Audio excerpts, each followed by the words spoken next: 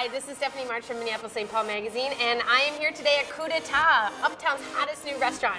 We're going to give you a sneak peek on the inside workings of this place and how it all came together. Do you have the restaurant in your brain already? Yeah, I'm like, absolutely. is this, you see this space is so raw, it's such a big square block. You see this? It seems a little intimidating at first, but I think after doing it a few times, yeah, I can envision exactly what that private dining room is going to look like. I know exactly what the bar is going to look like.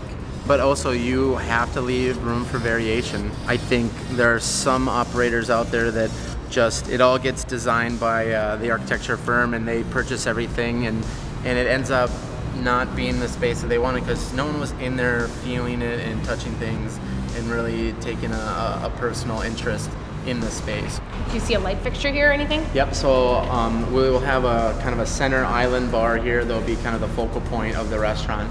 And then above it, we will have these capiche shell type pendant lights coming down. And there's always a few found items that I'm still looking for, like the fireplace mantle. So today we are here with Brent at Art and Architecture, and what we're doing is we're kind of scouting for stuff, because what's really cool is that Brent is a big piece of how the restaurant gets to be put together, and you know, finding things is kind of one of your passions and your hobbies. Yes. I know. So you're not going to use this, just in case this works. Not going to be using the Pizza Palace? We could find a place for We can work that in. Sometimes you come here and you just see the old world style of stuff, and that sort of inspires you to maybe have something, you know, that fits your needs a little bit more. I think you don't know what inspires you until you see it. Yeah. I mean, you don't just come up with a notion. You have to be in these spaces to see what's going to fit in your restaurant.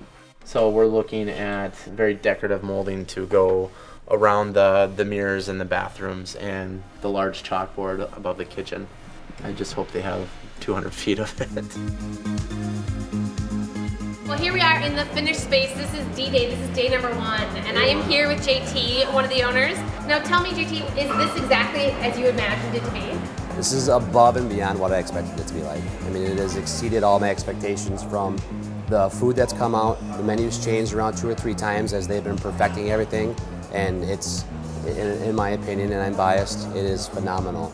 To the decor, I mean, you just walk around the space and everything came together perfectly in my mind, and all the details that were separately thought out mesh well as a combined design, and it's just amazing.